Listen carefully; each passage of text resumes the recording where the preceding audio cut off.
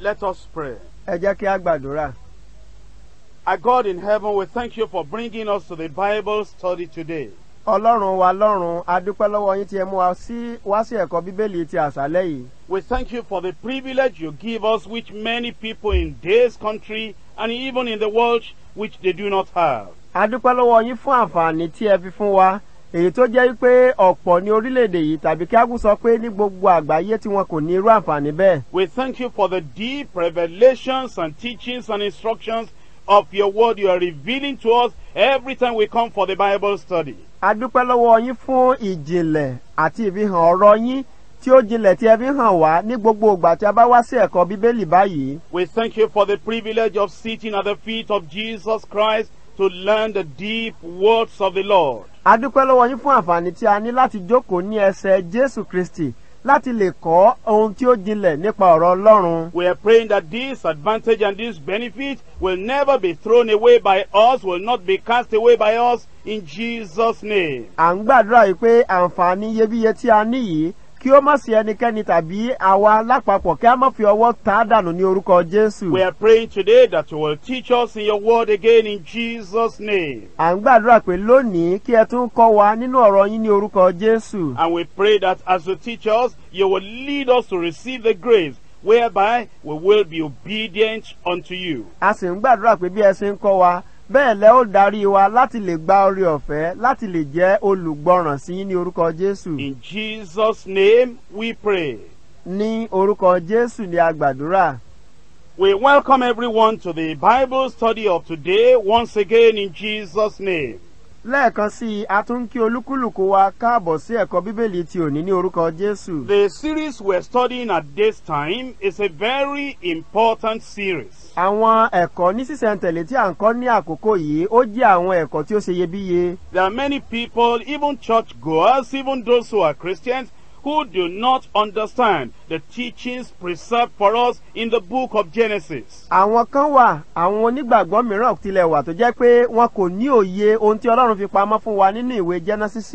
And the privilege has become ours that we will study this book of Genesis in such an interesting, in such a deep way. Àǹfààní yìí ó wá sọ́nà tiwa báyìí tó fi jẹ́ wípé a lè máa kọ́ ọ̀rọ̀ Ọlọ́run nínú Genesis ní ọ̀nà tó mórí ẹni yá tó sì jinlẹ̀ jọjọ. Today we are studying the latter part of chapter 4 and we are also studying the major parts of chapter 5. Lónìí, apá tí ó kù tó ṣẹ́kù nínú orí kẹrin ni a fẹ́ gbé yẹ̀wò. Lónìí bákan náà, orí karùn-ún àwọn ibi pàtàkì nínú orí karùn-ún a ó tó gbé yẹ̀wò bákan náà. This passage of study gives us the details of the effects of Adam's sin. Àwọn ẹsẹ̀ ọ̀rọ̀ ìwé mímọ́ yìí ló fi yé wa nípa àbájáde ẹ̀ṣẹ̀ Ádámù. These passages are usually omitted by casual readers of the Bible. Àwọn orí wọ̀nyí, àwọn tó kàn jẹ́ pé wọ́n máa ń ka Bíbélì sàkálá, wọ́n máa ń sábà fo irú àwọn ẹsẹ̀ ìwé mímọ́ yìí. They think there is not much to learn from them. Wọ́n máa ń lérò pé kò sí ohun púpọ̀ fún àwọn láti kẹ́kọ̀ọ́ nínú rẹ̀. But we believe that no part of God's word is useless or unprofitable. Ṣùgbọ́n àwa gbàgbọ́ pé kò sí ọ̀rọ̀ Ọlọ́run kan tí kò wúlò tàbí tí kò lérè. Anything God preserves in his word, there is a purpose. And if we discover that purpose, we will learn a lesson from it. Ohunkóhun tí Ọlọ́run bá ti fi àyè gbà nínú ọ̀rọ̀ rẹ̀, ó nídìí kan pàtàkì. Tí a bá sì ti ṣe àwárí ìdí yìí, a ń láti kẹ́kọ̀ọ́ nípa rẹ̀. That is why we cannot neglect, we cannot overlook any part of the word of God. Ìdí ni tí ó fi jẹ́ pé a kò lè ṣaláìná ní tàbí kí a gbójú fo ibikíbi nínú ọ̀rọ̀ Ọlọ́run. We must remember that all scripture is profitable for instruction. A gbọ́dọ̀ máa rántí nígbà gbogbo pé gbogbo ìwé mímọ́ ni ó ní èrè fún ìkọ́ni. As every creature of God is good and nothing to be refused if it be received with thanksgiving, so no part of scripture is to be refused or cast away as unprofitable. Bí ó ti jẹ́ pé gbogbo ohun tí Ọlọ́run dá ni ó dára, kò sí ọ̀kan tí ó yẹ kí a kọ̀ bí a bá fi ọpẹ́ gbà á.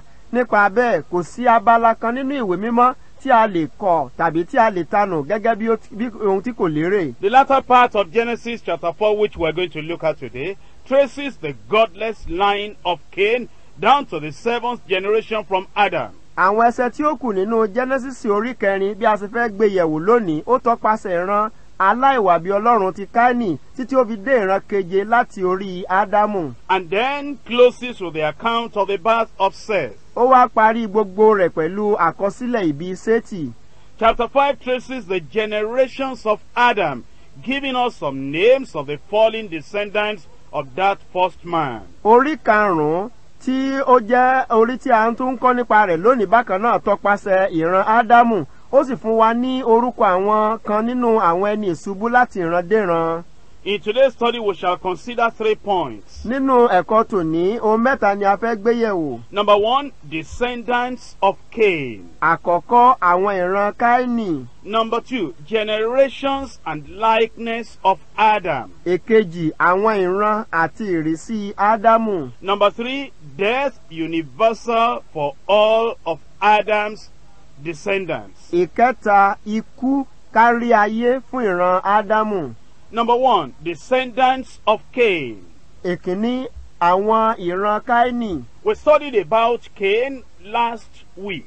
A kọ́ nípa Káínì ní ọ̀sẹ̀ tí ó kọjá. We saw that his sacrifice was not acceptable before the Lord. A rí pé ẹbọ tí ó rú kò ṣe ìtẹ́wọ́gbà níwájú Olúwa. And the reason it wasn't acceptable in the sight of God is that it was a bloodless sacrifice. Ìdí tí kò fi ṣe ìtẹ́wọ́gbà lọ́wọ́ Olúwa ni pé ẹbọ náà jẹ́ èyí tí kò ní ẹ̀jẹ̀ nínú. The Bible says without the shedding of blood is no remission, no removal of sin. Bíbélì sì sọ wípé láìsí ìtàjẹ̀sílẹ̀ kò sí ìmúkúrò ẹ̀ṣẹ̀. Also, the reason it was rejected is that it was out of the fruit of the cursed ground. Ìdí mìíràn tí a fi kọ ẹbọ rẹ̀ ni pé ó jẹ́ èso láti ilẹ̀ tí a ti fi gégùn. And we're told that by the deeds of the Lord, the works of man's hand, shall no man be justified in the sight of God. A sọ fún wa pé nípa iṣẹ́ òfin tàbí iṣẹ́ ọwọ́ ènìyàn kò sẹ́ni tí a ó dá láre níwájú Ọlọ́run. God corrected him, God rebuked him, and God told him that if he will still do well, that the sin offering was available and it will still be acceptable to God. Ọlọ́run bá wí, Ọlọ́run sì ṣètọ́ni rẹ̀ pé tí ó bá sì tún lè ṣe rere, ẹbọ fún ìrúbọ fún ẹ̀ṣẹ̀, ó sì wà lárọ̀ọ́wọ́tó rẹ̀, ó sì lè ṣe àtúnṣe. But he refused correction. Ṣùgbọ́n ó kọ ìbáwí. He was full of wrath. Ó kún fún ìbínú. He was full of anger and he was full of malice against his brother Abel. Ó kún fún ìrunú lọ́pọ̀lọpọ̀ àti èrò búburú sí àbúrò rẹ̀ Ábélì. There was jealousy and envy in his heart against Abel. Owú àti ìlara ó ń bẹ nínú ọkàn rẹ̀ sí Ábélì. Eventually, he killed Abel, his brother. Nígbò ṣe ó pa Ábélì arákùnrin rẹ̀. And when God came to ask him, where is Abel, thy brother? He told a lie. He said, am I my brother's keeper? Nígbà tí Ọlọ́run sì tọ̀ wá tó wá béèrè Ábélì àbúrò rẹ̀ lọ́wọ́ rẹ̀, ó tún parọ́, ó ní sèmi jẹ́ olùtọ́jú arákùnrin mi. And then a curse came upon him. Nítorí èyí, ègún ó wá sórí The rẹ̀. wrath of God, the judgment of God came upon him. Ìdájọ́ Ọlọ́run, ìbínú Ọlọ́run ó wá sórí rẹ̀. There is judgment coming upon every sinner that sins and refuses to repent. Ìdájọ́ Ọlọ́run ń bẹ lórí gbogbo ẹlẹ́ṣẹ̀ tó ń dẹ́ṣẹ̀ tó sì kọ̀ láti ronúpìwàdà. And then he became a vagabond and a fugitive. Ó wá di alárìnkiri ìsáǹsá. Now, what step did Cain take after he was rejected of God? Ìgbésẹ̀ wo wá ni Káínì gbé lẹ́yìn tí Ọlọ́run ti kọ̀ ọ́? Genesis chapter 4 from verse 16. Genesis orí 4 láti ẹsẹ̀ 14. And Cain went out from the presence of the Lord and dwelt in the land of Nod on the east of Eden. Káínì sì jáde lọ kúrò níwájú Olúwa, ó sì jókòó ní ilẹ̀ Nódì ní ìlà oòrùn Édẹ́nì. Here we find the record of a man whom God had forsaken. Níhìn ni a ti rí àkọsílẹ̀ nìkan ẹni tí Ọlọ́run ti kọ̀ sílẹ̀. He went out from the presence of God and never returned to repent with an acceptable sacrifice or atonement for sin. Ó jáde kúrò níwájú Ọlọ́run, kò sì padà rárá nínú ìrònúpìwàdà pẹ̀lú ẹbọ tó ní ìtẹ́wọ́gbà tàbí ètùtù fún ẹ̀ṣẹ̀.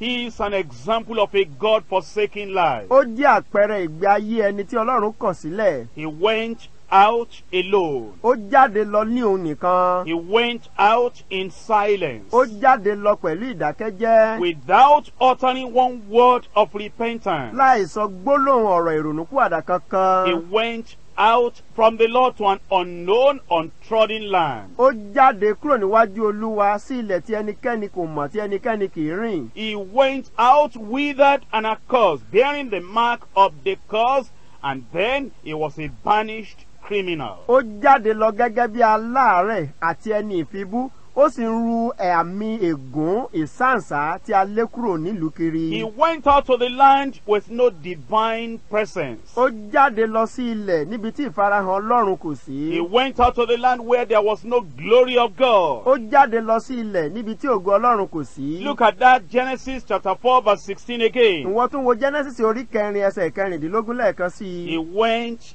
out from the presence of the Lord. Ó jáde lọ kúrò níwájú Olúwa. This is a terrible thing that happens to the people that become apostates. These are people not just that they are backsliding, but they have gone beyond ordinary backsliding, and their doom has been sealed before the Lord. Eléyìí ni ohun búburú, ohun tó le tó máa ń ṣẹlẹ̀ sí àwọn apẹ̀yìndà tí wọn kì í kàn ṣe aṣáko tó kàn kúrò lẹ́yìn Ọlọ́run nìkan, ṣùgbọ́n tí wọ́n ti ré kọjá tí ó jẹ́ pé ègbé wọn a ti fi èdìdí di títí ayérayé. You see, God is a merciful God. Ó mọ̀, Ọlọ́run jẹ́ Ọlọ́run aláàánú. If somebody backslides but is weeping and crying and pleading and praying, God will receive him. Tí ènìyàn bá pẹ̀yìndà tí ó jẹ́ pé nínú ìpẹ̀yìndà rẹ̀ ó wá kábàámọ̀, ó ń ronú, ó ń sọkún, ó sì padà tọ̀ Ọlọ́run wá, Ọlọ́run yóò tẹ̀wọ́ gbà. If somebody has backsliding and is holding on to Jesus, saying, Jesus, don't leave me, I'm sorry for my sin. I know it's my weakness. I know I'm guilty. Forgive me. God is a merciful God.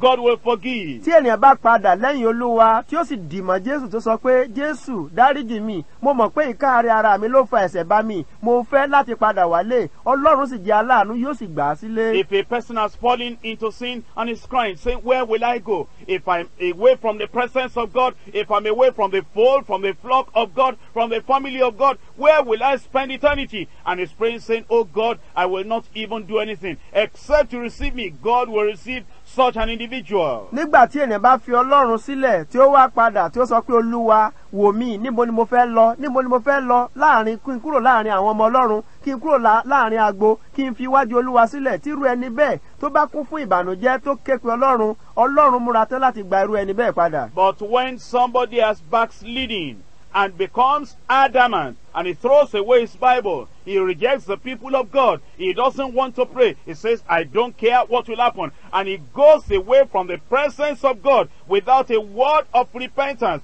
what hope does that person have? Ṣùgbọ́n nígbà tí ẹnìkan bá di apẹ̀yìndà tó gbé Bíbélì rẹ̀ tó sọ sígbó, tí ó sọ wípé òun ò ní nǹkan kan ṣe pẹ̀lú ìdàpọ̀ àwọn ọmọ Ọlọ́run mọ́, pé kí ló ń tilẹ̀ fẹ́ ṣe pẹ̀lú Ọlọ́run mọ́, tí irú ẹni bẹ́ẹ̀ bá sọ wípé òun ò bìkítà tó bá lè ṣẹlẹ̀ sóhun, ìwọ wá sọ fún mi, irú ìrètí wo ni irú ẹni bẹ́ẹ̀ ní? In Psalm 68 verse 2. Nínú orin Dáfídì orin ìkejìdínláàádọ́rin ẹsẹ̀ ìkejì. Psalm 68 verse 2. Orin Dáfídì orin ìkejìdínláàádọ́rin ẹsẹ̀ ìkejì. As smoke is driven away, so drive them away. As wax melteth before the fire, so let the wicked perish at the presence of God. Bí èéfín ti fẹ́ lọ, bẹ́ẹ̀ ni kí ó fẹ́ wọn lọ. Bí idà ti yọ́ níwájú iná, bẹ́ẹ̀ ni kí ènìyàn búburú kí ó ṣègbé níwájú Ọlọ́run. In Jeremiah chapter 23. Nínú Jeremiah orí 23. Jeremiah chapter 23 verse 39. Jeremiah orí 23 ẹsẹ̀ ìkọkàndínlọ́gbọ̀n.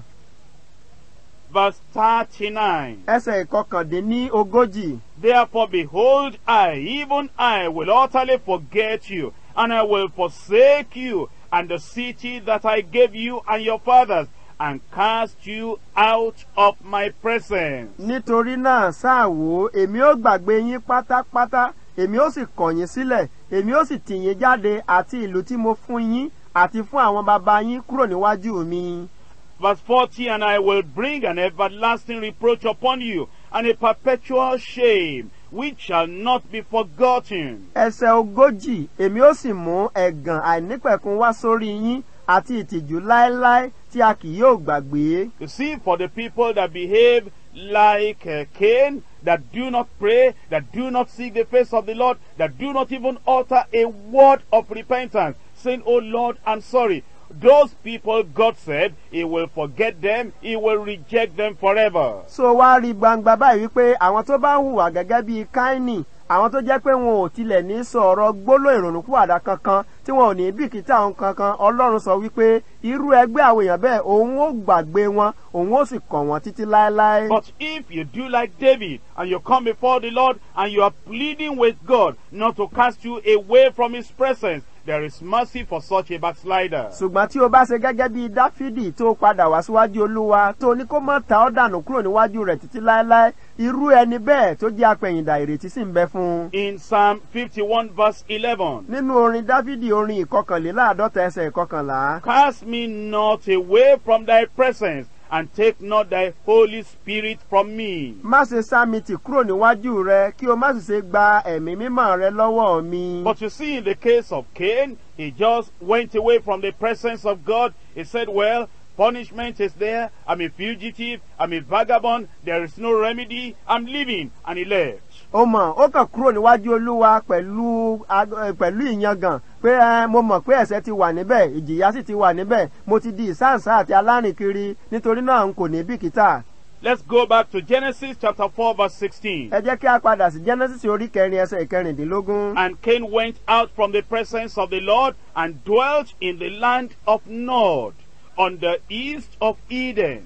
Káínì sì jáde lọ kúrò níwájú Olúwa, ó sì jókòó ní ilẹ̀ Nódì ní ìhà ìlà oòrùn Édẹ́nì. The land which Cain went after he left the presence of the Lord, the name of the place is Nod. Ilẹ̀ tí Káínì lọ lẹ́yìn ìgbà tí ó fi wájú Olúwa sílẹ̀, a pè orúkọ ìlú náà ní Nódì. Those who have studied the original language and they also study this kind of name, they say that it was a land of trembling. Àwọn tí wọ́n ti kẹ́kọ̀ọ́ nípa gbólóhùn tí a lò ní ìbẹ̀rẹ̀ pẹ̀pẹ̀ fún èdè yìí gan, tí wọ́n sì ṣe àwárí rẹ̀ dáadáa, wọ́n ṣàkíyèsí pé ilẹ̀ ó jẹ́ ibi ilẹ̀ ìwárìrì. He was trembling under the wrath of God, and it was a land of trembling for him. Ó ń wárìrì níwájú Olúwa, ó sì jẹ́ ilẹ̀ ìwárìrì fún. Some other people say it was a land of exile, the land of flight. He had fled away from the presence of God, never to see the presence of God again. Àwọn ẹlòmíràn pè ní ilẹ̀ àwọn ìsáǹsá, níbi tí ó jẹ́ pé ó sá, ó sì kúrò, kò sì padà síwájú Olúwa mọ́. Other people say it's the land of insecurity, the land of uncertainty, never knowing what will happen to him tomorrow. Àwọn ẹlòmíràn pè ní ilẹ̀ tí ò sí ìdánilójú ọjọ́ iwájú níbẹ̀, ẹni tó jẹ́ pé ibi tó wà kò ní ìdánilójú ọ̀la, kò mọ tí yóò ṣẹlẹ̀ sí òun. Have you ever discovered anyone that leaves the presence of God and refuses to repent? He's been coming to the church before, reading the Bible before, praying before, but now he's gone away with sin, with guilt, with condemnation, and is not even willing to repent. They go to the land of Nod. Ó wá mọ ẹnìkan tó jẹ́ pé ó ti mọ Olúwa tẹ́lẹ̀ ṣùgbọ́n wá ti fi Olúwa sílẹ̀, kò nífẹ̀ẹ́ láti ka Bíbélì mọ́, kò nífẹ̀ẹ́ láti wá jọ́sìn pẹ̀lú àwọn ọmọ Ọlọ́run mọ́, kò sì nífẹ̀ẹ́ láti gbàdúrà mọ́. Irú ẹni bẹ́ẹ̀ tó sá kúrò níwájú Olúwa, ó mọ lẹ́bi tó lọ ilẹ̀ Nódì ni. They go to the land of trembling and the land of flight and the land of exile. Wọ́n ti sá lọ sí ilẹ̀ Nódì, ilẹ̀ ìwárìrì, ilẹ̀ ìjayà, ilẹ̀ tí ò sí ọjọ́ iwájú fún wọn. They go to the land of insecurity and the land of uncertainty. Wọ́n ti lọ sí ilẹ̀ tí kò sáàbò àti ilẹ̀ tí ò sí ìdánilójú. It is only in Christ you have certainty and security. Nínú Kristi nìkan ṣoṣo ló ti lè ní ìdánilójú àti ààbò tó dájú. Then let's look at it now from verse 17. Ẹ wá jẹ́ ká wò báyìí láti ẹsẹ̀ 17. And Cain knew his wife. Káínì sì mọ aya rẹ̀. Let us stop there for a moment. Ẹ jẹ́ ká dánu dúró ní iná. You see, there are people who don't study the Bible, and when they hear Cain knew his wife, the question they ask is, where did Cain get wife to marry? Ó mọ àwọn ẹlòmíràn tí wọn ò mọ Bíbélì dáradára, nígbà tí wọ́n bá gbọ́ tí wọ́n ní Káínì sì mọ aya rẹ̀, wọ́n á wá máa béèrè nínú ọkàn wọn pé níbo ló ti ráya fẹ́. Look at Genesis chapter 5 verse 4. Ìwọ wo Genesis orí 5 ẹsẹ̀ 4. And the days of Adam after he had begotten Seth were 800 years, and he begat sons and daughters. Ọjọ́ Ádámù lẹ́yìn tí ó bí Sétì jẹ́ 1,000 ọdún, ó sì bí ọmọkùnrin àti ọmọbìnrin. You see, Adam and Eve also had daughters. The reason we don't have all their names is that God is not interested in giving all the names of the people that have lived in the world from the beginning of the world. All that he gives us is the one that relates to teaching us a lesson of how we can know him and make the acceptable sacrifice. Ó mọ̀ Ádámù àti Éfà wọ́n ní àwọn ọmọbìnrin, ṣùgbọ́n ìdí tí a kò fi rí àkọsílẹ̀ gbogbo àwọn ènìyàn wọ̀nyí ni pé inú Ọlọ́run kì í ṣe ìlépa rẹ̀ láti kọ gbogbo orúkọ. Àwọn èyí tí ó fi àyè gbà láti kọ sílẹ̀ ní àwọn èyí tó jẹ́ pé a lè rí ẹ̀kọ́ kọ́ nínú wọn. Now in verse 17, Cain knew his wife, and she conceived and bare Enoch, and he builded a city, and called the name of the city after the name of his son Enoch. Ní ẹsẹ̀ ìkẹtàdínlógún tí a kà tẹ́lẹ̀, Káínì sì mọ aya rẹ̀, ó sì lóyún, ó sì bí Ínókù, ó sì tẹ ìlú kan dó, ó sì sọ orúkọ ìlú náà ní Ínókù bí orúkọ ọmọ rẹ̀ ọkùnrin. Have you seen how people do that today? They build a city, they call it by their name.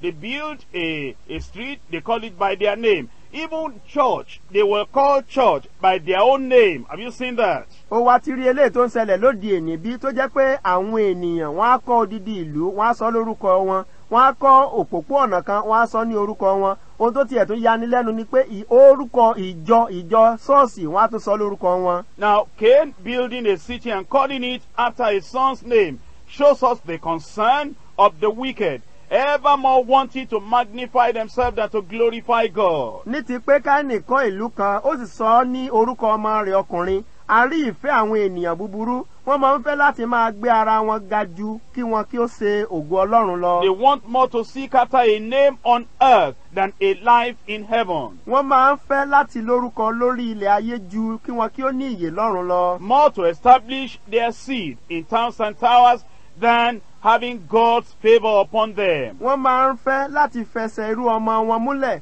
pẹ̀lú àwọn ìlú àti àwọn ilé ìṣọ́jú àti ní ojú rere Ọlọ́run lọ. Let's now see some of the achievements and the accomplishments of the descendants of Cain. Ẹ wá jẹ́ kí a wo àwọn àṣeyọrí tàbí àwọn nǹkan tí àwọn irú ọmọ Káínì gbé ṣe. Verse 18, and unto Enoch was born Irad, and Irad begat Mehujael, and Mehujael begat Methusael, and Methusael begat Lamech. Ní ẹsẹ̀ ìkejìdínlógún, fún Énókù lè a sì bí Iradi, Iradi sì bí Mehujaeli, Mehujaeli sì bí Methusaeli, Methusaeli sì bí Lameki. Verse 20, and Ada bare Jabal, and he was the father of such as dwell in tents, and of such as have cattle. Ní ẹsẹ̀ ogún, Ada sì bí Jabali, òun ni bàbá irú àwọn tí ń gbé àgọ́ tí wọ́n sì ní ẹran ọ̀sìn. Verse 21, and his brother's name was Jubal, and he was the father of all such as handle the harp and organ. Ẹsẹ̀ ìkọkànlélógún, orúkọ arákùnrin rẹ̀ ni Jubali, ó ní bàbá irú gbogbo àwọn tí ń lo dùrù àti fèrè. Verse 22, and Zillah, she also bare Tubal-Cain, and an instructor of every artificer in brass and iron, and the sister of Tubal-Cain was Naamah. Ní ẹsẹ̀ ìkejìlélógún, àti Sílà òun pẹ̀lú bí Tubal-Kaini, olùkọ́ni gbogbo ọlọ́nà idẹ àti irin, arábìnrin Tubal-Kaini ni Naamah. In spite of all these earthly accomplishments that the people had, let us remember there is no time that we read that they built an altar for God, or they worshipped God, or they prayed unto God, or they thought of where they were going to spend eternity. Lórí gbogbo àṣeyọrí ti ara tí àwọn ènìyàn wọ̀nyí tí wọ́n ṣe tàbí tí wọ́n sọ pé wọ́n gbé ṣe yìí, tí a bá wò dáradára ó rí pé kò sí àkókò kan tí a sọ wípé wọ́n rántí Ọlọ́run, tàbí tí wọ́n kọ́ pẹpẹ fún Ọlọ́run, tàbí tí wọ́n ronú pé níbo ni àwọn ó ti lo ayérayé wọn. They were the children or the descendants of Cain, a God-forsaken man. Wọ́n jẹ́ irú ọmọ Káínì, ẹni tí Ọlọ́run ti kọ̀ sílẹ̀. You see, that is the disadvantage of people that are born to a cursed or a God-forsaken man. The forsaken father or mother will not teach their children the way of the Lord, to know the Lord, to know how to pray. Ó wá rí i pé eléyìí ni ó jẹ́ nǹkan tí ó burú jù nípa àwọn tó jẹ́ pé a bí wọn sí ìdílé bàbá tàbí ìyá tí Ọlọ́run ti kọ̀ sílẹ̀ tí wọn kò mọ Ọlọ́run. Bàbá tàbí ìyá tí Ọlọ́run kọ̀ sílẹ̀ tàbí tí wọn ò mọ Ọlọ́run yìí, wọn ò ní mọ bí wọn ó ṣe kọ́ àwọn ọmọ wọn ní ọ̀nà Ọlọ́run àti bí a ti gbàdúrà. All they will know how to teach them is how to do material things, mechanical things, and building and all the things of the world. Ohun kan tí wọn yóò kàn ṣe àṣeyege nínú rẹ̀ láti kọ́ àwọn ọmọ wọn ni pé bí a ti ń ní nǹkan tara, bí a ṣe ń kọ́ nǹkan tara àti nǹkan ti ayé yìí. Your own children, do you teach them to pray? Do you teach them to worship? Do you teach them to study the Word of God? Do you teach them to know God? Or is it only material things, education and trade and profession that you are teaching them? Àwọn ọmọ tìrẹ ń kọ́, ǹjẹ́ o kọ́ wọn bí a ṣe ń kọ́, bá a ṣe ń gbàdúrà, bí a ṣe ń ka Bíbélì, bí a ṣe ń jọ́sìn, bí a ṣe ń fẹ́ràn Ọlọ́run, tàbí nǹkan tó ń kọ́ wọn náà ni pé bí a ṣe ń kàwé, bí a ṣe ń ní nǹkan tayé tí a ṣe ń tà tí a ṣe ń rà. Let us look at one of the descendants of Cain. Ẹ jẹ́ kí a gbé kan yẹ̀wò nínú àwọn irú ọmọ Káínì. His name is Lamech. Orúkọ rẹ̀ náà ni Lámékì. In verse 19. Ní ẹsẹ̀ ìkọkàndínlógún. And Lamech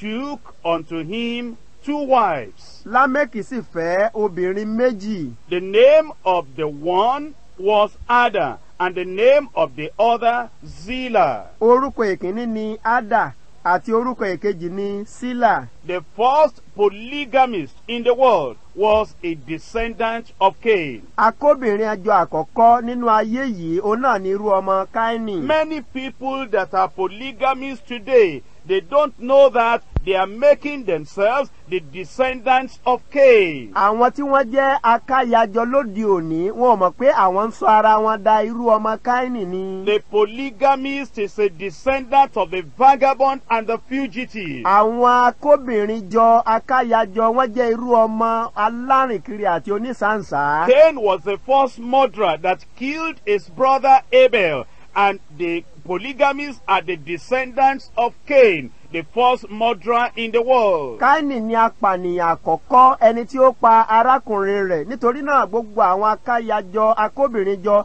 wọ́n jẹ́ irú ọmọ apànìyàn àkọ́kọ́ nínú ayé yìí. Cain was the one that received a mark, the mark of a criminal, the mark of the cursed person, that there was no forgiveness for him, there was no mercy for him. He did not even want forgiveness and mercy, and he left the presence of God never to return. All the polygamists are the descendants of Cain, who had the mark of a criminal upon him. Káínì ni ẹni àkọ́kọ́ náà tí ó gba àmì ọ̀daràn, ẹni tí a fi èdìdí dí pé kì yóò sí àtúnṣe fún òun pàápàá ò tiẹ̀ bìkítà láti wá àtúnṣe rárá. Nítorí náà gbogbo àwọn akáyajọ akóbìnrin jọ lóde òní wọ́n jẹ́ irú ọmọ Káínì, ẹni ọ̀daràn àkọ́kọ́ tí ó gba àmì. And if you don't want to be in the direction, in the lineage or descendants of Cain, you will never go near polygamy in your life. Nítorí náà tí o bá fẹ́ kí a sọ ìtànràn rẹ ká sọ jọ ti Káínì tàbí kó ní ṣe nǹkan kan pẹ̀lú Káínì, ohun tó ń láti ṣe ni pé láì ò ní fọwọ́ kan ká máa kóbìnrin jọ. Look at verse 23. Wo ẹsẹ̀ kẹtàlélógún. And Lamech said unto his wives Ada and Zillah,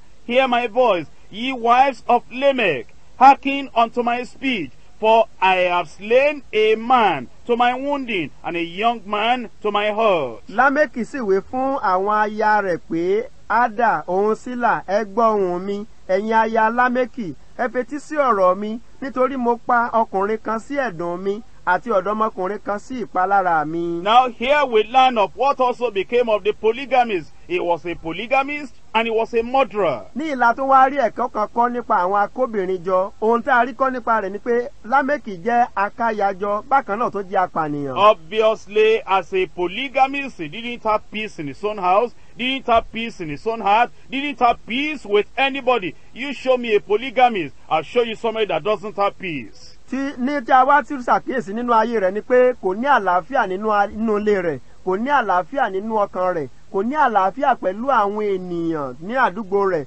Nítorí náà ìwọ wá fi àwọn akóbìnrin kan jọ hàn mí, èmi ó wá fi ẹni tí ò lálàáfíà hàn. And so he became also a murderer. Bákan náà ó tún di apànìyàn. And he himself confessed in verse 24, If Cain shall be avenged sevenfold, truly Lamech 70 and sevenfold. Òun fúnra ara rẹ̀ wá wo ìjẹ́wọ́ rẹ̀ ní ẹsẹ̀ ìkẹrìnlélógún.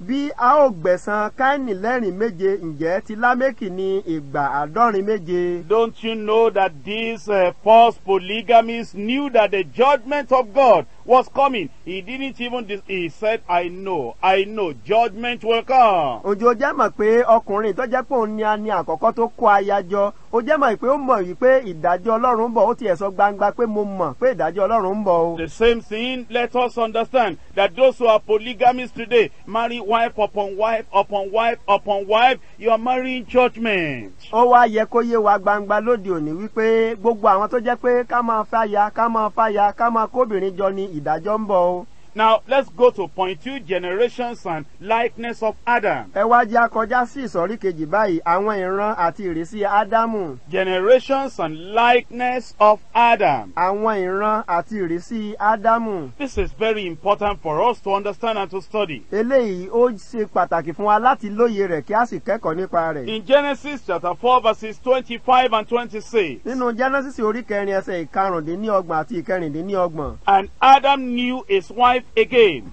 and she bare a son, and called his name Seth. For God, says she, has appointed me another seed instead of Abel, whom Cain slew. Ádámù sì tún mọ aya rẹ̀, ó sì bí ọkùnrin kan, ó sì pe orúkọ rẹ̀ ní Sétì. Ó wí pé, nítorí Ọlọ́run yan irú ọmọ mìíràn fún mi ní ipò Ábẹ́lì tí Káínì pa. And to Seth, to him also there was born a son, and he called his name Enos. Then began men to call upon the name of the Lord. Àti Sétì òun pẹ̀lú lè a bí ọmọkùnrin kan fún, ó sì pe orúkọ rẹ̀ ní Énósì. Nígbà náà ni àwọn ènìyàn bẹ̀rẹ̀ sí ké pe orúkọ Olúwa. Chapter 5 from verse 1. Orí karùn-ún láti ẹsẹ̀ ìkíní. This is the book of the generations of Adam. In the day that God created man, in the likeness of God made he him. Èyí ni ìwé ìran Ádámù lé ọjọ́ tí Ọlọ́run dá ọkùnrin, lé àwòrán Ọlọ́run lé a dá. Male and female created he them, and blessed them, and called their name Adam, in the day when they were created. Àti akọ àti abo li ó dá wọn, ó sì súre fún wọn, ó sì pe orúkọ wọn ní Ádámù lé ọjọ́ tí a dá wọn. And Adam lived 130 years, and he begat a son in his own likeness and after his image, and called his name Seth. Ádámù sì wà lé 140 ọdún, ó sì bí ọmọkùnrin kan ní jíjọ àti lé àwòrán ara rẹ̀, ó sì pe orúkọ rẹ̀ ní Sétì. You will see very clearly the connection between verses 25 and 26 of chapter 4 and verses 1 to 3 of chapter 5. Wà wá rí àṣepọ̀ tó wà tímọ́tímọ́ láàrin ẹsẹ̀ karùndínlọ́gbọ̀n àti ìkẹrìndínlọ́gbọ̀n orí kẹrin àti orí karùn-ún ẹsẹ̀ ìkíní sí ìkẹta. Now, what we have read in verses 1 and 2, we knew that from our past studies. Ohun tí a kà ní ẹsẹ̀ ìkíní àti ìkejì ó ti yé wa nínú àwọn ẹ̀kọ́ tí a ṣe kọjá. Let us look at it again from chapter 5 verse 1. Ẹ jẹ́ kí a tún gbé yẹ̀wò lẹ́ẹ̀kan sí láti orí karùn-ún ẹsẹ̀ ìkíní. This is the book of the generations of Adam. Èyí ni ìwé ìran Ádámù. That means what God is telling us now in this chapter 5, is going to relate to the history and to the development from generation to generation, starting from Adam. Ohun tí orí yìí wá ń sọ fún wa ni wípé àkọsílẹ̀ tí a fẹ́ máa kà ní orí yìí yóò ní ṣe nípa àkọsílẹ̀ tàbí ìwé ìtàn tàbí ìran Ádámù láti ìrandíran rẹ̀. In the day that God created man, in the likeness of God made he him. Lé ọjọ́ tí Ọlọ́run dá ọkùnrin, lé àwòrán Ọlọ́run lé ó dá. That is, when Adam was created, the holiness nature of God was created with him. Ìyẹn ni pé nígbà tí a ṣẹ̀dá Ádámù, ìwà mímọ́ Ọlọ́run ni Ọlọ́run fi dá. Look at verse 2. Wọ́n wo ẹsẹ̀ kejì. And there is something very important in verse 2. Ohun kan sì wà níbẹ̀ tí ó ṣe pàtàkì ní ẹsẹ̀ ìkejì yìí. Male and female created he them. Àti akọ àti abo lé ó dá wọn. And blessed them. Ó sì súre fún wọn. And called their name Adam. Ó sì pe orúkọ wọn ní Ádámù. He called the name of both of them, husband and wife. He called husband and wife by one name, Adam. Ó pe orúkọ àwọn méjèèjì tọkọtaya. Tọkọtaya yìí àwọn méjèèjì ó pe orúkọ wọn ní Ádámù. That is why we will say when a man has married a woman, we'll say Mr. and Mrs. In this case, Mr. and Mrs. Adam. Ìdí nìyí tó fi jẹ́ pé lóde òní tí tọkọtaya tí wọ́n bá ti gbéra wọn níyàwó á pè wọ́n ní arákùnrin àti obìnrin tí a pè ní Ádámù. Now that means that when you are married, you have done all the proper things, dowry has been paid, everything has been settled, you are now a family, you are now a couple. The wife should not still be bearing her own parents' name. You will bear the name of the husband. You see here, God called Adam and Eve. He called them the same name, Adam. Ìdí nìyí tó fi jẹ́ pé ní gbogbo ìgbà tí ó bá jẹ́ pé ènìyàn ti gbé ìgbésẹ̀ tí ó tọ́ láti gbé, tí ó ti san owó orí, tí ó ti san gbogbo ẹ̀tọ́ tó ní í ṣe nínú ìgbéyàwó, tí ohun gbogbo sì ti lọ létòlétò, nígbà tí ìyàwó yìí bá sì ti kó dé ilé ọkọ rẹ̀, kò ní máa jẹ́ orúkọ òbí tí a rẹ̀ mọ́, ó láti máa jẹ́ orúkọ bàbá ọkọ rẹ̀. Nítorí náà ni Ọlọ́run ṣe sọ pé àwọn méjèèjì tí ó mú ṣọ̀kan papọ̀ yìí à ń láti pe orúkọ wọn ní Ádámù. Now we also learned that Adam and Eve lost the image of God when they fell, when they sinned. A tún kọ́ níbẹ̀ yìí pé Ádámù àti Éfà wọ́n pàdánù ògo Ọlọ́run nígbà tí wọ́n ṣubú tí wọ́n dẹ́ṣẹ̀. After they lost the image and the likeness of God, they now had their own corrupt nature. Nígbà tí wọ́n wá ti pàdánù ògo àti àwòrán Ọlọ́run, àwọn fúnra wọn wá ní ìwà ìdíbàjẹ́ tí wọ́n báyìí. And in this Genesis chapter 5 verse 3, it says, Adam lived 130 years and begat a son in his own likeness, after his image. Nínú orí yìí dẹ̀ ni a ti sọ fún wa wípé nígbà tí ẹsẹ̀ ìkẹta Ádámù sì wà ní 140 ọdún, ó sì bí ọmọkùnrin kan ní jíjọ àti ní àwòrán ara rẹ̀, ó sì pe orúkọ rẹ̀ ní Sétì. That means then Seth was born with the nature of corruption, and he was a child of wrath, born in sin. Ó wá fi hàn gbangba wípé a bí Sétì nínú ẹ̀dá tí ó díbàjẹ́, a sì wá di ọmọ ìbínú, ọmọ ìdíbàjẹ́. This is what we should learn from the word of God, that from that time, everyone that is born into this world is born with a nature of corruption and depravity. Ohun tí ó sì yẹ kí a kọ́ gbangba nínú ọ̀rọ̀ Ọlọ́run yìí ni wípé ẹnikẹ́ni tí a bá ti bí sínú ayé yìí láti ìgbà náà títí di òní olónìí, a ti bí nínú ìwà ìdíbàjẹ́, a sì bí sínú ìbàjẹ́. Let's look at Romans chapter 5 verse 12. Ẹ jẹ́ ká wo Róòmù orí 5 ẹsẹ̀ 12. Telling us what happens to every person now that is born into this world. Èyí tó ń sọ fún wa ohun tó ń ṣẹlẹ̀ sí gbogbo mùtúmùwà tí à ń bí sínú ayé yìí. Romans chapter 5 verse 12. Róòmù orí 5 ẹsẹ̀ 12. Wherefore, as by one man sin entered into the world, and death by sin, so death passed upon all men, for that all have sinned. Nítorí gẹ́gẹ́ bí ẹ̀ṣẹ̀ ti ti ipa ọ̀dọ̀ ẹnìkan wọ ayé, àti ikú nípa ẹ̀ṣẹ̀, bẹ́ẹ̀ ni ikú sì kọjá sórí ènìyàn gbogbo láti ọ̀dọ̀ ẹni tí gbogbo ènìyàn ti dẹ́ṣẹ̀. In Psalm 51 verse 5. Nínú orin Dáfídì orin 51 ẹsẹ̀ 5. Behold, I was shapen in iniquity, and in sin did my mother conceive me. Kíyèsí, nínú àìṣedéédé li a gbé bí mi, àti nínú ẹ̀ṣẹ̀ ni ìyá mi sì lóyún mi. You can see it very clearly. Every child that comes into this world comes with a nature of sin, a nature of corruption. Ó wá lè rí gbangba báyìí wípé gbogbo ọmọ tí a bá bí sínú ayé yìí, ẹ̀dá tó ń gbé bọ̀ wá sínú ayé jẹ́ ẹ̀dá tó díbàjẹ́, ẹ̀dá tí ó ti bàjẹ́ pátápátá. That is why when you see a child that is born, before this child knows how to talk, the child knows how to get angry without anybody telling the child how to be angry. Ìdí nìyí tí wàá fi rí i pé ọmọ tí ó jẹ́ pé a bí sínú ayé, láì jẹ́ pé a gbé kalẹ̀ a bẹ̀rẹ̀ sí kọ́ bí a ṣe bínú, ọmọ yìí sì ti mọ̀ bí a ṣe ń bínú. Without anybody teaching this child how to steal, the child knows how to steal. Láì jẹ́ pé nìkan ní ń ṣe atọ́kùn ọmọ yìí láti máa jalè, ọmọ yìí ó sì bẹ̀rẹ̀ sí láti máa jalè. When this child is sucking milk from the mother, if this child is angry, the child will bite the mother, and nobody has taught that child how to be wicked. Ìgbà tí ọmọ tilẹ̀ mú ọyàn ní àyà màmá rẹ̀, tínú sì ṣàdédé bí ọmọ yìí yóò gé màmá rẹ̀ jẹ, láì jẹ́ pé ẹnikẹ́ni kọ̀ láti máa gé màmá rẹ̀ jẹ. There are times you'll find this child to be so angry and will be kicking, will throw away the feeding bottle,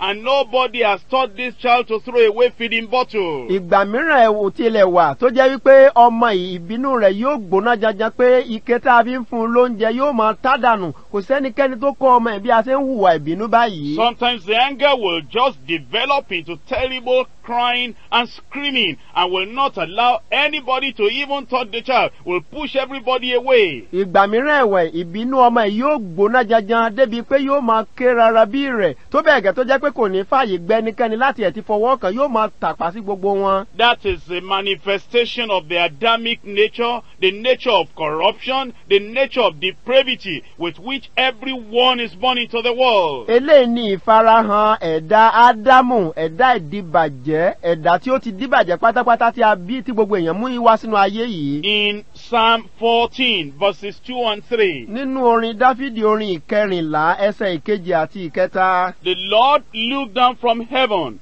upon the children of men to see if there were any that did understand us and seek God. Olúwa bojú wò láti ọ̀run wá sára àwọn ọmọ ènìyàn láti wò bí ẹnìkan wà tí òye yé tí ó sì ń wá Ọlọ́run. They are all gone aside, they are all together become filthy. There is none that doeth good, no, not one. Gbogbo wọn lé ó sì jùmọ̀ yà sí apá kan, wọ́n sì di eléèrí pátápátá. Kò sí ẹni tí ń ṣe rere, kò sí ẹnìkan. From the words of Jesus Christ in John chapter 3 verse 6. Nínú ọ̀rọ̀ Jésù nú Jòhánù orí kẹta ẹsẹ̀ ìkẹfà. John chapter 3 and verse 6. Jòhánù orí kẹta ẹsẹ̀ ìkẹfà.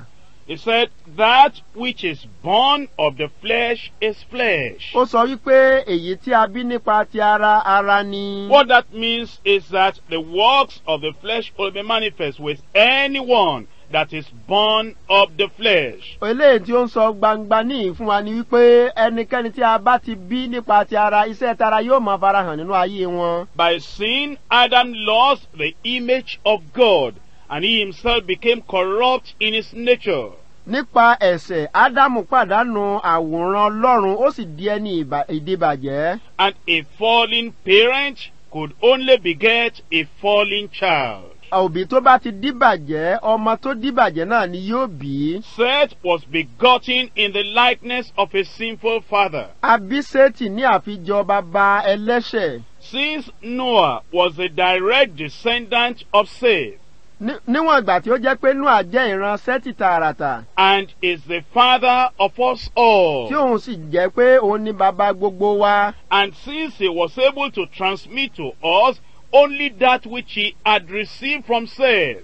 Àti pé níwọ̀n ìgbà tí ó ti jẹ́ pé òun tí ó ti jogún láti ọ̀dọ̀ Sétì ó ti lè tà sínú ayé wa. So we have the doctrine and the reality of universal depravity. Ní ìní a ti wá rí ẹ̀kọ́ kọ́ àti ẹ̀kọ́ nípa pé ìdíbàjẹ́ ti di kárí ayé. Let me explain to you what I've just read to you from the outline. Jẹ́ kí n wá ṣàlàyé tí mo kà fún ọ láti inú ìwé yìí fún ọ. Adam lost the image of God. Ádámù pàdánù ògo Ọlọ́run. Adam lost the image of God. Ádámù pàdánù àwòrán Ọlọ́run. And he had faith in the corruption and in the sinfulness of his own nature. Ní báyìí òun wá bí Sétì, ẹni tó jẹ́ pé ó jọ ní àwòrán àti ara ìdíbàjẹ́ rẹ̀.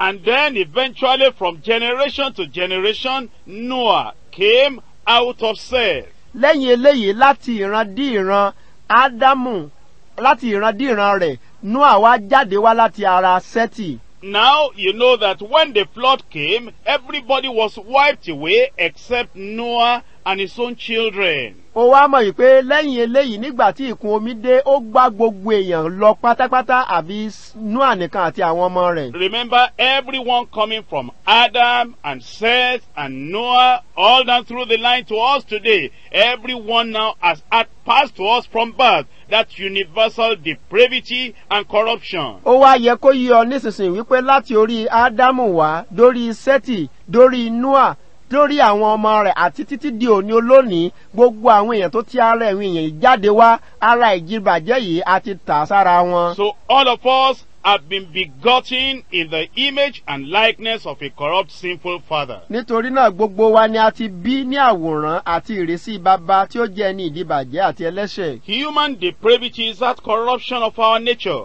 Ìdíbàjẹ́ ènìyàn ni ìdíbàjẹ́ tí ó wà nínú ẹran ara wa. Whereby we are inclined to sin rather than holiness. Nínú èyí tí ó mú ọkàn wa fà sí ẹ̀ṣẹ̀ dípò sí ìwà mímọ́. The seat of this depravity is within. Inú ni ibùjókòó ìdíbàjẹ́ yìí wà.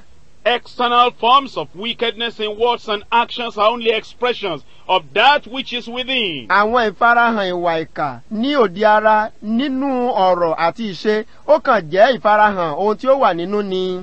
This depravity is universal. Kárí ayé sì ni ìdìbàjẹ́ yìí jẹ́. It exists in all ages, in all countries, in all communities, in all families, in all individuals. Gbogbo ìran, gbogbo orílẹ̀-èdè, gbogbo àwùjọ àwọn ènìyàn, gbogbo ẹbí àti nínú ayé olúkúlùkù ènìyàn ni ó sì wà bákan náà. It is inherent in our nature as a result of the fall of Adam. Ó ti di àjogúnbá nínú ẹ̀dá wa nítorí àbáyọrí ìṣubú Ádámù. What is the solution today? Kí wá ni ọ̀nà àbáyọ lóde òní? God sent Jesus Christ so that, first of all the branches of the tree of sin in our lives, all those branches will be cleared up and cut off, our sins will be forgiven, will be saved. Ọlọ́run ti rán Jésù Kristi kí ó bá lè ṣeéṣe wípé gbogbo ẹ̀ka tí ẹ̀ṣẹ̀ ti pa nínú ayé wa, gbogbo rẹ̀ pátápátá la ó rẹ́ dànù kí a sì dárí ẹ̀ṣẹ̀ wa jì wá. And then after that, we can be sanctified, we can be purified, the Adamic nature can be dealt with and taken away. Lẹ́yìn eléyìí, a lè sọ wá di mímọ́ kí ọkàn wa kó funfun, kí ẹ̀dá Ádámù kí a mú kúrò nínú ayé wa pátápátá. We get saved as we turn away from sin and we pray to the Lord and call upon the Lord Jesus Christ who died to save us. A máa ń di ẹni ìgbàlà nígbà tí a bá jẹ́wọ́ ẹ̀ṣẹ̀ wa tí a sì kọ ẹ̀ṣẹ̀ wa sílẹ̀ tí a wá pe Jésù Kristi Olúgbàlà ẹni tí ó kú fún wa láti gbà wá là. We get sanctified when we consecrate ourselves to the Lord. We desire it and we pray, believing that the blood of Jesus Christ was shed to deal with that Adamic nature in us. A máa ń sọ wá di mímọ́ nígbà tí a bá pògbẹ́ fún, tí a gbàdúrà, tí a fara wa jì, tí a yọ̀ǹda fún, tí a sì gbàgbọ́ wípé a tẹ ẹ̀jẹ̀ Jésù Kristi sílẹ̀ nítorí ìsọdi mímọ́ wa. Now we're going to go to point 3. Ní báyìí a kọjá sí ìsọ̀rí kẹta.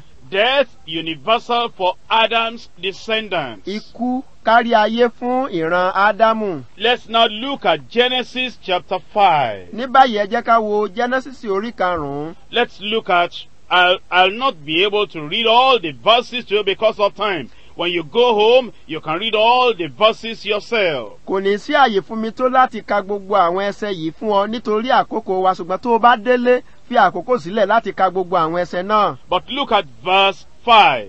Ṣùgbọ́n wo ẹsẹ̀ 5. And all the days that Adam lived were 930 years, and he died. Gbogbo ọjọ́ tí Ádámù wà sì jẹ́ 700 ọdún ó lé 30, ó sì kú. Verse 8. Ẹsẹ̀ 8. And all the days of Seth were 912 years, and he died. Àti gbogbo ọjọ́ Sétì jẹ́ 700 ọdún ó lé 12, ó sì kú. Verse 11. Ẹsẹ̀ 11. And all the days of Enos were 905 years, and he died. Gbogbo ọjọ́ Énọ́sì sì jẹ́ 700 ọdún ó lé 5, ó sì kú. Verse 14. Ẹsẹ̀ 14. And all the days of Canaan were 910 years, and he died. Gbogbo ọjọ́ Kénáánì sì jẹ́ 700 ó lé 10, ó sì kú. Verse 17. Ẹsẹ̀ 17. And all the days of Mahalaleel were 895 years, and he died. Gbogbo ọjọ́ Mahalali sì jẹ́ 700 ọdún ó dín 5, ó sì kú. Verse 20. Ẹsẹ̀ 20. And all the days of Jared were 962 years, and he died. Gbogbo ọjọ́ Járẹ́dì sì jẹ́ 1000 ọdún ó dín 42, ó sì kú. Verse 27. Ẹsẹ̀ 27. And all the days of Methuselah were 969 years, and he died. Gbogbo ọjọ́ Mètúsẹ́là sì jẹ́ 1000 ọdún ó dín 39, ó sì kú. Verse 31. Ẹsẹ̀ 31. And all the days of Lamech were 777 years, and he died. Gbogbo ọjọ́ Lámékì sì jẹ́ 800 ọdún ó lé 23, ó sì kú. The striking thing in this chapter which I've read to you is the painful repetition of the words, and he died. Ohun ẹ̀rù jẹ̀jẹ̀ tí ó wà nínú àwọn ẹsẹ̀ tí mo kà fún ọ yìí ní ọ̀nà tí ó dàbí ẹni pé ó asọ ní àsọtúnsọ, gbólóhùn náà ni ó sì kú. We read that they lived hundreds of years, many years, but even though those years were long, eventually they will have the written word of God, and he died. Bí ó tilẹ̀ jẹ́ pé a kà nípa wọn pé ọ̀pọ̀lọpọ̀ nínú wọn ló gbé ọgọ́rùn-ún ọdún, síbẹ̀síbẹ̀ a kà wípé wọ́n kú. we also learn another thing. Ohun mìíràn tí a tún rí kọ́ wà níbẹ̀. In this single chapter, we have the life history of 10 patriarchs reaching in one single chapter. Nínú orí kan ṣoṣo a rí ẹ̀kọ́ kọ́ wípé àwọn ènìyàn ìran bí èèyàn mẹ́wàá a rí àkọsílẹ̀ wọn nínú orí kan ṣoṣo yìí. Now, there wasn't much to write about them. That shows you God's estimate of man and God's estimate of the importance of man. A ò rí ohun púpọ̀ láti kọ nípa wọn, ṣùgbọ́n eléyìí ló ń fi hàn wá bí èèyàn ṣe rí tó ṣe iyebíye níwájú Olúwa sí. Now, men will write about themselves. They will write many volumes, 7, 10, 16 volumes, big books about themselves, writing about when they were young, when they married, names of their children, a lot of things. When God writes about man, writes a few sentences and then after, he died. Nígbà tí àwọn ènìyàn bá fẹ́ kọ àkọsílẹ̀ nípa ìtàn ìgbé ayé wọn, ọ̀pọ̀lọpọ̀ ìwé ni wọn yóò kọ, ìwé ńlá kàbìtìkàbìtì ni wọ́n kọ nípa ìgbé ayé wọn. Ṣùgbọ́n nígbà tí Ọlọ́run fẹ́ kọ nǹkan nípa àwọn èèyàn wọ̀nyí, ó kàn sọ nǹkan díẹ̀ nípa wọn, ó sì parí, wọ́n kú. So that means that many people that are so proud, looking at themselves that this is what they did, all those things do not have any value in the light of eternity. Ìyẹn ni wípé ọ̀pọ̀lọpọ̀ àwọn èèyàn tí wọ́n máa ń kọ, tí wọ́n ń sọ nǹkan nípa ara wọn, tí wọ́n ń gbéra wọn ga, tí wọ́n ń sọ ọ̀pọ̀lọpọ̀ nǹkan nípa ara wọn, eléyìí ò ní nǹkan kan ṣe tí a bá fojú ayérayé wò. The major thing we learn in this chapter is the record of man's mortality. That mortality or death is inevitable. Ohun kan tí ó wá ṣe pàtàkì tí a kọ́ nípa àwọn ènìyàn yìí tí ó sì gba àkíyèsí wa gan, ó ní pé ikú ó ti di gbèsè fún ènìyàn. It is written of each one, and he died. Ohun tí a kọ́ nípa olúkúlùkù wọn ni pé ó sì kú. No money can bribe death, no power can avert his blow. Kò sí owó tí ó lè tu ikú lójú, kò sì sí agbára tó lè yẹ ìkúùkù rẹ̀. One event that we know is recorded for all, no matter the situation in life, whether a prince or a beggar, is that he died. Àkọsílẹ̀ ìtàn àwọn tí a rí tí a sì kọsílẹ̀ tí ó ṣe iyebíye, bóyá ọlọ́lá ni, ọmọ aládé ni o tàbí tálákà, òun náà ni wípé ó sì kú. What happened to these patriarchs happens also to all men without exception. Ohun tí ó ṣẹlẹ̀ sí àwọn baba ńlá wọ̀nyí ló sì ṣẹlẹ̀ sí gbogbo ènìyàn láì yọ ẹnìkankan sílẹ̀. All finish with death. Gbogbo wọn parí rẹ̀ sí pé wọ́n kú. The question is, how am I preparing to receive that death which every day advances towards me, and from which no power in the world can shield me? Ìbéèrè tó wá yẹ kí a béèrè ni pé báwo ni mo ṣe ń gbáradì sílẹ̀ láti tẹ́wọ́ gba ikú bí ó ti jẹ́ pé ojoojúmọ́ ló ń súnmọ́ mi, èyí tí ó sì jẹ́ pé kò sí agbára kankan nínú ayé tó lè dáàbò bò mí. Let's look at some scriptures telling us of the certainty of death. Ẹ jẹ́ kí a wo àwọn ìwé mímọ́ díẹ̀ tó sọ nípa ìdánilójú pé ikú di ọ̀ranyàn. In Psalm 89 verse 48. Nínú orin Dáfídì, orin ìkọkàndínláàádọ́rùn ẹsẹ̀ ìkejìdínláàádọ́ta. Psalm 89 verse 48. Orin ìkọkàndínláàádọ́rùn ẹsẹ̀ ìkejìdínláàádọ́ta. What man is he that liveth and shall not see death? Shall he deliver his soul from the hand of the grave? Selah. Ọkùnrin wo ni ó wà láàyè tí kì yóò rí ikú, tí yóò gbọ́kàn rẹ̀ lọ́wọ́ isà òkú? Now, Selah there means stop a minute and think about it. Gbólóhùn tí a pè ní Sílà nínú èdè Gẹ̀ẹ́sì, ó sọ pé dáwọ́ dúró níyìn kí o sì ronú nípa rẹ̀. Think about the fact that eventually death will come to everyone. Kó o ronú nípa rẹ̀ dáadáa wípé nígbò ṣe o ikú ó di ọ̀ranyàn yóò wá bá oníkálukú. And remember, we have only 70 to 80 or 90 years to spend. Some people are living as if they have 700 years. Even if they are 700 years, eventually death will come. Rántí wípé 70 tàbí 100 tàbí 100 ọdún la ní fún wa láti lò nínú ayé, ṣùgbọ́n àwọn mìíràn wọ́n máa ń gbégbé ayé wọn bí ẹni pé 107 ọdún ló ń bẹ fún wọn láti lò, bó ti ẹ̀jẹ̀ 107 ọdún ikú yóò wà nígbò ṣe. In Psalm 49 verse 10. Nínú orin Dáfídì, orin ìkọkàndínláàádọ́ta ẹsẹ̀ ìkẹwàá. Psalm 49 verse 10. Orin ìkọkàndínláàádọ́ta ẹsẹ̀ ìkẹwàá. For he sees that wise men die, likewise the foolish and the brutish person perish, and leave their wealth to others. Nítorí ó ń rí pé àwọn ọlọ́gbọ́n ń kú, bẹ́ẹ̀ lé aṣiwèrè àti ẹranko ń ṣègbé, wọ́n á sì ń fi ọrọ̀ wọn sílẹ̀ fún ẹlòmíràn. In verse 14, ní ẹsẹ̀ ìkẹrìnlá. like sheep they are laid in the grave, death shall feed on them, and the upright shall have dominion over them in the morning, and their beauty shall consume in the grave from their dwelling. bí àgùntàn lè à ń tẹ́ wọn sí isà òkú, ikú yóò jẹun lára wọn, ẹni dídúró ṣinṣin ni yóò jọba wọn lí òwúrọ̀, ẹwà wọn yóò rẹ̀ kúrò, isà òkú sì ní ibùgbé wọn. Whatever talent, whatever gift, whatever riches, whatever prosperity, it says their beauty shall consume in the grave. Ohunkóhun tó wù kó jẹ́ tálẹ́ǹtì tàbí ẹ̀bùn tàbí ọrọ̀ tàbí ohunkóhun tó wù ká ní nínú ayé, ó sọ wípé ẹwà wọn yóò rẹ̀, isà òkú ní ibùgbé wọn. There are some ladies, there are some women that refuse to yield to the gospel because I am beautiful. I want to use my talent. I want to use my beauty. Their beauty shall consume in the grave. Àwọn ọmọbìnrin mìíràn wà, àwọn obìnrin mìíràn wà tó jẹ́ wípé wọ́n máa ń ṣe àwá wípé nítorí pé mo rẹwà, mo sì fẹ́ lo ẹwà mi, mo fẹ́ lo tálẹ́ǹtì mi, ṣùgbọ́n ó sọ wípé ẹwà wọn yóò rẹ̀, isà òkú sì ní ibùgbé wọn. He said, death shall feed on them.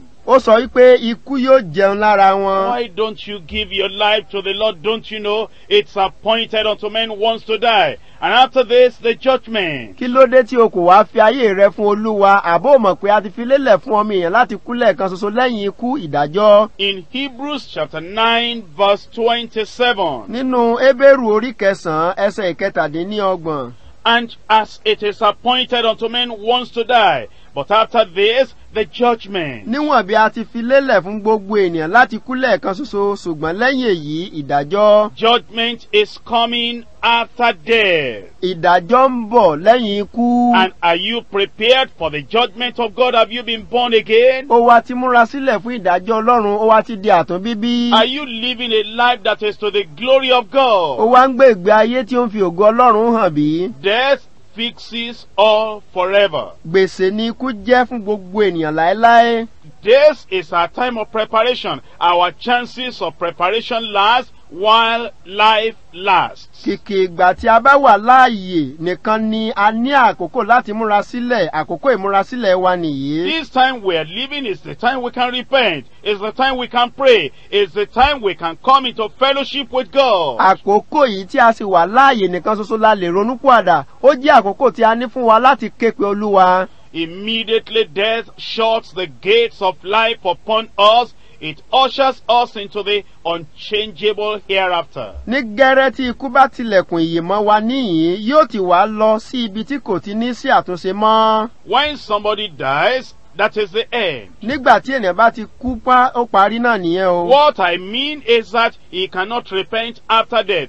Where death meets you, that will determine your eternity. Ohun tí mò ń sọ ni wípé nígbà tí èèyàn bá kú báyìí kò ní sí ààyè ìrònúpìwàdà fún irú ẹni bẹ́ẹ̀ mọ́. Ní ibi tí ikú bá ká ọmọ òní yóò pinnu ayérayé rẹ. There was a man that didn't know God. His name is Voltaire. Ẹnìkan wà tó jẹ́ pé kò mọ Ọlọ́run, orúkọ rẹ̀ ni Voltaire.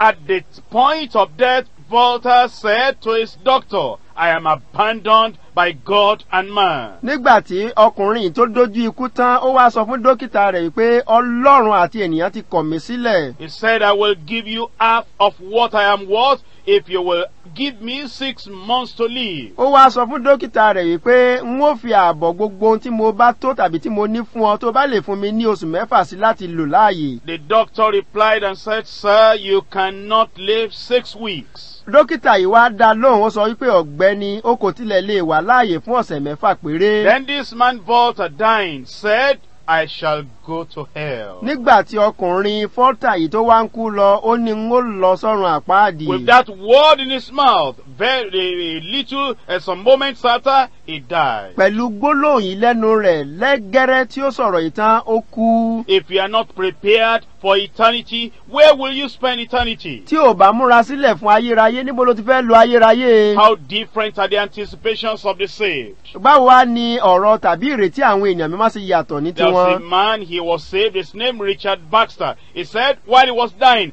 I have pains, but I have peace. Ọkùnrin kan wà tó jẹ́ pé ó gbọ́ Ọlọ́run gbọ́ tí à ń porúkọ rẹ̀ ní Richard Baxter. nígbà tó wá ń kú lọ ó ní nítòótọ́ mo ní ìrora nínú ara ṣùgbọ́n mo ní àlàáfíà. When he was about to die, although he was sick and was having pain in the body, he said, I have peace in the soul. He knew that that day was going to meet the Prince of Peace. Ó mọ̀ bí ó tilẹ̀ jẹ́ wípé ó ń kú lọ ní àkókò náà tí ó sì ní ìrora nínú ara rẹ̀, ó wá sọ wípé mo ní àlàáfíà nínú ọkàn mi torí pé ó mọ̀ pé ọjọ́ náà òun yóò ṣe alábàápàdé ọba aládé àlàáfíà. John Wesley, that preacher of holiness and sanctification, when he was about to die, his shout of victory in the last hour was this: the best of all is, God is with us. John Wesley tó jẹ́ oníwàásù òdodo ni nígbà tó fẹ́ kú, igbe tó gbẹnu rẹ̀ kan tàbí ọ̀rọ̀ ìkẹyìn rẹ̀ ó ní pé ó sọ wípé èyí tí ó dára jù nínú gbogbo ìwọ̀nyí lọ ni pé Ọlọ́run wà pẹ̀lú wa. Another man, Dr. Payson, when he was about to die, he said, the victory is won forever.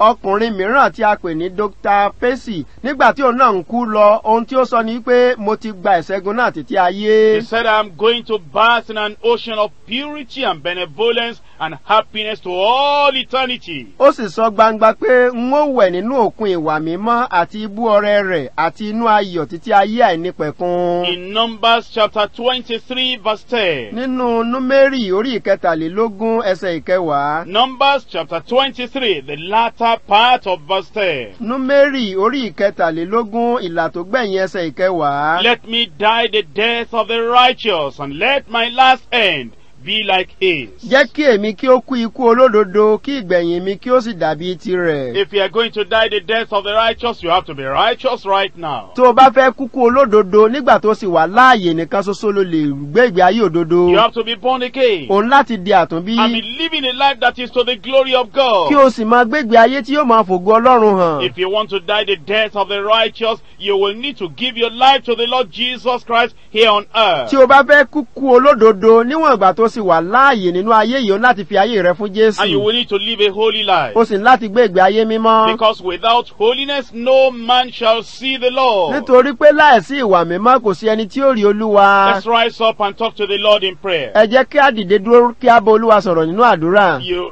have seen all that we have studied today. O ti rí ohun tí a ti kọ́ nípa rẹ̀ lónìí. Be like Cain, who went out of the presence of God, a condemned, cursed criminal. Má ṣe dàbí Káínì, ẹni tí ó fi iwájú Olúwa sílẹ̀ gẹ́gẹ́ bí apànìyàn, ẹni tí a ti fi gégùn. Don't be like Cain, who did not have a single word of repentance, but he just went out before the Lord silent and cursed. Má ṣe dàbí Káínì, ẹni tí ó kúrò níwájú Ọlọ́run tí kò tiẹ̀ lè gbóló ìrònúpìwàdà kankan, ṣùgbọ́n kúrò níwájú Ọlọ́run pẹ̀lú ìdákẹ́jẹ́jẹ́ tí ó sì jẹ́ ní ègún. Call upon the Lord today and make sure that your sins are forgiven. Ké pe Olúwa lónìí kí o sì rí dájú pé a ti dárí ẹ̀ṣẹ̀ rẹ jì ọ́. You can be born again. O lè dàtúnbí. He can forgive your sins. O lè dáríjì He ọ́. can change your life. O lè yí ayé rẹ padà. If you have been born again, you can be sanctified. Tí o bá ti ní ìgbàlà, o lè ní ìsọdi And mímọ́. he can deal with that Adamic nature in you. Ó sì lè mú ẹ̀dá Ádámù nìkó nú ayé rẹ. And then he can prepare you and make you righteous until the day of death. Ó wá lè pèsè rẹ kó sì sí ọ́ di ẹni olódodo títí ọjọ́ ikú rẹ. Death will definitely come. Ó di dandan, ikú ó dọ̀ranyàn. When death comes, where will you be? Nígbà tí ikú bá wá dé, níbo ló máa wà? Where will you spend eternity? Níbo ló ti fẹ́ lo ayérayé? Settle it with the Lord today. Yanjú ohun gbogbo pẹ̀lú Olúwa lónìí.